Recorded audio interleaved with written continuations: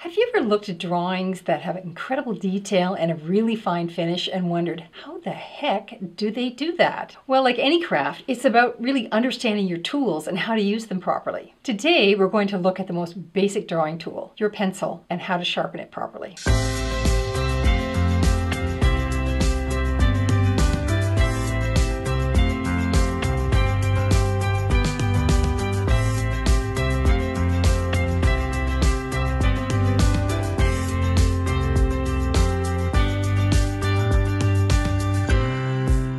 So you'll notice that my pencils are sharpened differently. I have them sharpened to a very, very long, fine point, and there's a reason for that. First of all, having them at a very fine point like that actually gives you a lot more control over the end result. You can get a lot more detail, you can get in there and do very, very fine work that you couldn't with a regular sharpened pencil. You also don't have to sharpen your pencil as often. But actually sharpening your pencil like this changes the way that you draw, and for the better. So let's get started. First, I'm going to take my pencil, and I've got my utility knife. It's a pretty strong, sturdy utility knife, and I'm going to go back about 1 inch or 1.5 inches from my pencil. And what I'm going to do is I'm going to take the wood and begin to scrape it off away from the lead. And I'm doing it in a certain way. I'm not gouging, I'm careful not to gouge into the lead. What I do is I go down and then out in order to just basically pull the wood away from the lead. And that's my objective here. So that's what I'm going to do. And all I'm trying to do is expose my lead. But I do not want to gouge the lead because it'll weaken the lead and it'll have a tendency to make it break. So very quickly I can expose maybe about 1 inch or so of my lead like this. Then what I'm going to do is take some sandpaper. Now this is about a 220 grit.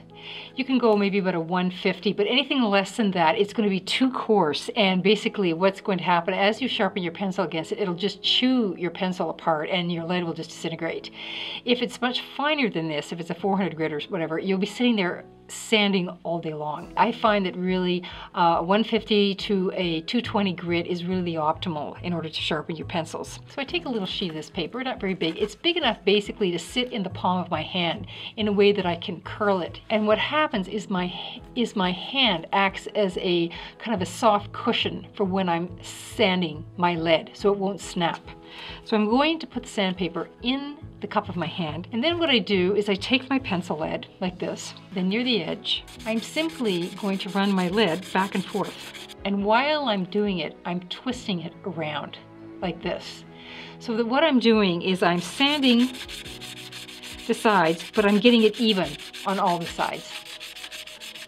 And I just keep going with a little more pressure on the front rather than, you know, absolutely flat, because then you're just going to end up sanding the sides down. So I put a little more pressure on the front and I just sand this thing back and forth, back and forth. And eventually what will happen is that you will end up with a beautiful sharp point like this.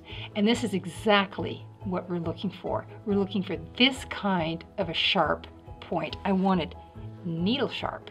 And that's what will allow us to actually get into the weave of the paper. So why is it important to have your pencil sharpened this way? Well, the main reason is that if your pencil is just sharpened like you would normally have it, the tendency is to actually hold the pencil the way you learned back in school when you were learning how to write. And what you end up is you hold it way back down here, and you can really only get a very limited range of motion when you do that. I mean, I'm sort of moving my arm, and that's about as far as I can go because everything is bound by pretty much, you know, my fingers, and that's it. That's as far as I'm going to go.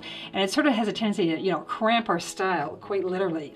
But when we have our pencil sharpened this way, first of all, you can't even hold it like that. It's you physically can't do it. You're too close down the lead, and it's physically impossible to do it.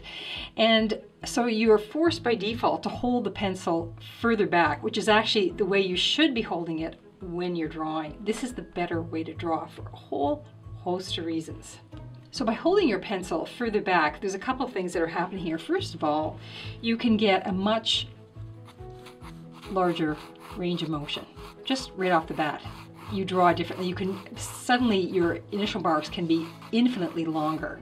And actually what it does is actually give you a lot more control. First of all, in terms of, the size of your strokes.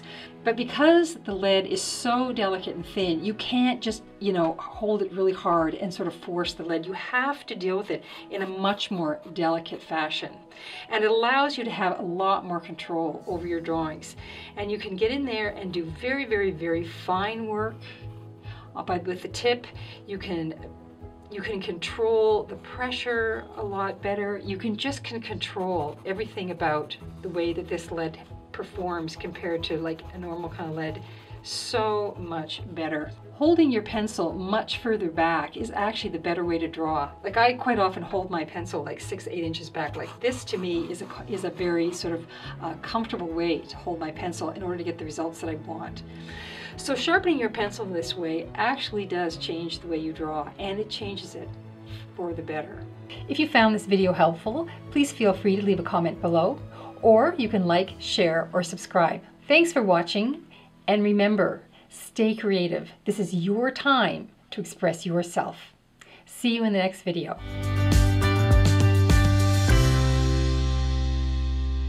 Be sure to visit my website from the link below, where you can download my free studio setup guide. You can also take my free introductory course called Getting You Started with Realistic Drawing.